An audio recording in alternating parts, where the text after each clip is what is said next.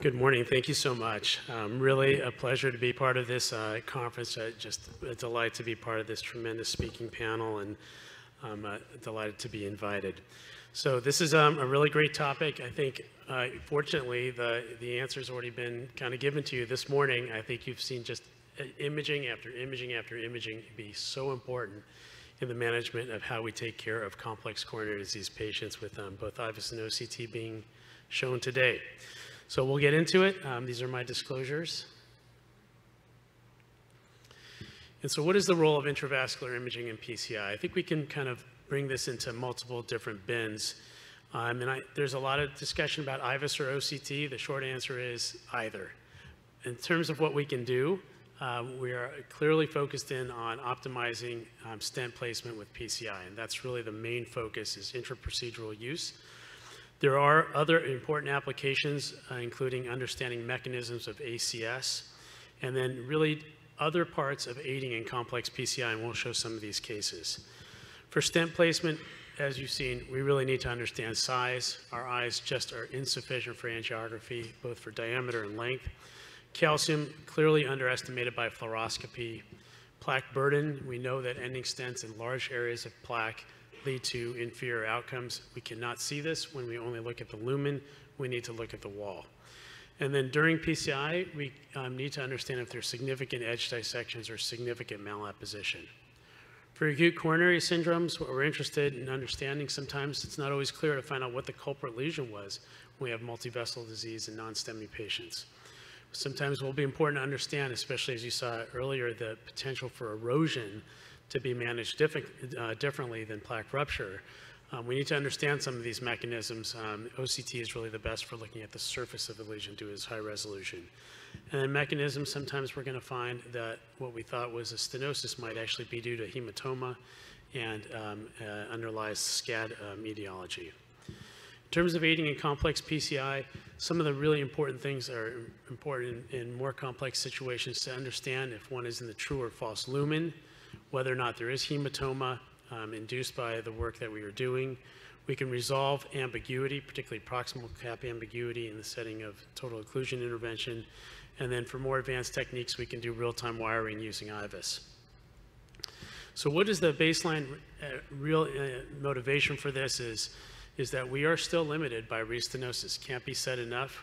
We know we do a fantastic job. This morning you saw incredible cases, but despite the phenomenal acute results, we still have significant MACE rates in year 1 and then 2% per year every year thereafter, even in the modern DES era. So restenosis is not a benign illness. It leads to hospitalization, acute coronary syndromes, re-intervention, brachytherapy, and bypass. We can reduce restenosis. This is our best technique for reducing restenosis. Is doing a great job at the time of PCI. Optimizing stent expansion, covering significant dissections, and again, avoiding plaque burden areas that are high when we place our stents. This is where imaging can really provide an advantage.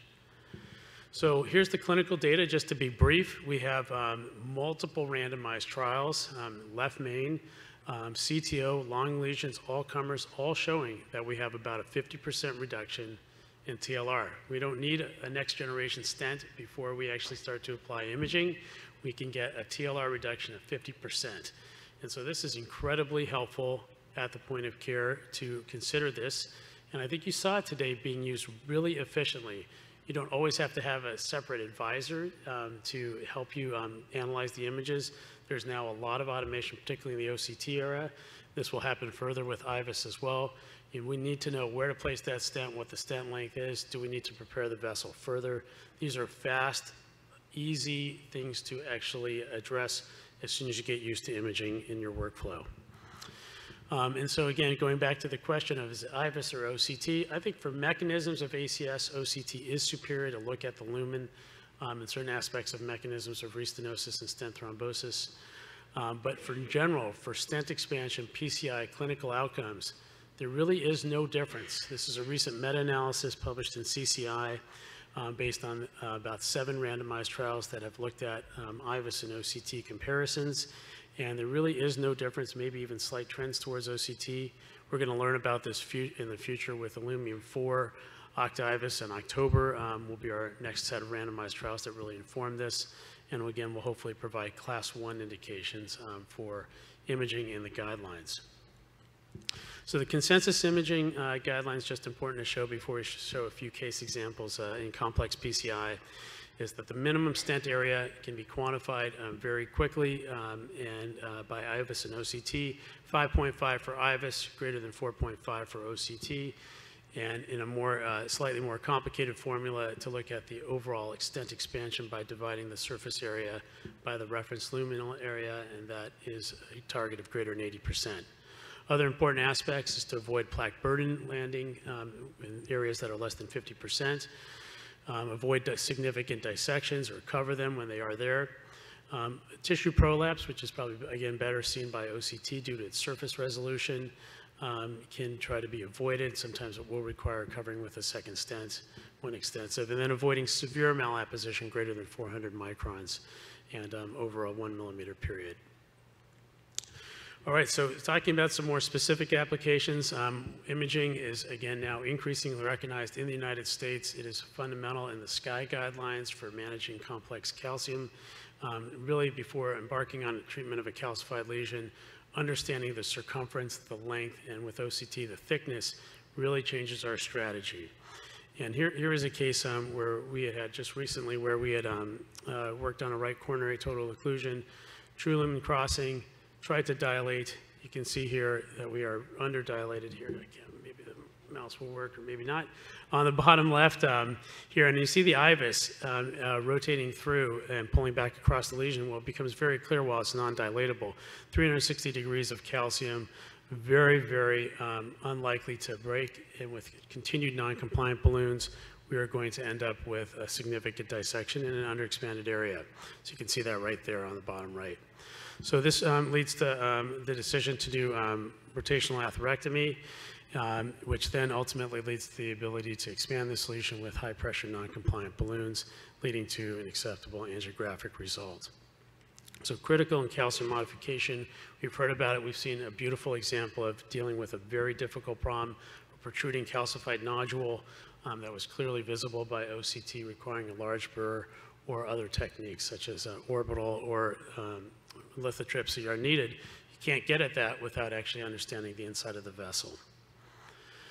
What about detection of hematoma? So here was a case where this is another more complicated case of a total occlusion, successful antegrade dissection reentry. In the middle panel, there's our final outflow. What's going on with that? Is that an edge dissection? Is there no reflow? What should we do with it? Should we just cover it with another stent? Well, imaging really clarified this. So on the right, this is a manual pullback, and what you'll see here is that at the very edge of the stent, distal to it, right here, you're going to see at 3 to 9 o'clock, this large crescent. That turned out to be a significant intramural hematoma. And so rather than trying to deal with it with another stent, which could actually propagate hematoma further, because of the IVUS, we were able to recognize this was an intramural hematoma, probably from the dissection reentry approach. This allowed us to use a cutting balloon. Sometimes we use the same techniques for SCAD. This allowed us to lyse the hematoma, angioplasty only, no stent with improved outflow, and this was really clarified by imaging. Here's another example of resolving proximal cap ambiguity. We had a flush occluded mid-LAD total occlusion. See a large diagonal coming here, but where is the actual LAD origin? And so this is something that one can sometimes get at now that we're using CT more and more. We can absolutely clarify this by non-invasively by CT.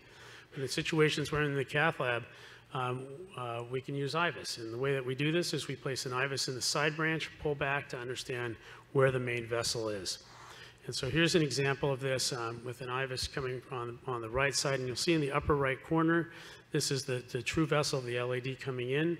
Not only can you understand that it's there, you can mark it with the IVUS. As Dr. Lasala mentioned, you put the IVUS right at the origin, take an angiogram, you know where that IVUS is. Now that allows us to actually direct a wire under real-time guidance into the actual vessel. And so that's another application of IVUS, is for real-time guidance. And so that's what we did here. This was a stiff wire being directed. And one of the nice parts is again, when we want to understand, do we actually cross in the true lumen or the sidewall? You can see here we're intraplaque with the IVUS. This was true lumen crossing aided by real-time IVUS works. This was then used for the more classic aspect of recognizing that we were underexpanded in this very large positively remodeled plaque in the mid-LAD. Even though we'd sized well to the distal lumen, we saw there was a tremendous residual plaque burden. This informed us on how we were going to do post-dilatation, where we took this initial 2.5 stent up to 3.5 and 4.0, and then did a final kiss to resolve the diagonal. So to conclude, IVUS and OCT, both are incredibly useful. IVUS improves outcomes in multiple randomized trials. OCT performs similar to IVUS for PCI guidance. And using intravascular imaging can provide valuable insights into multiple aspects of complex PCI. Thanks so much.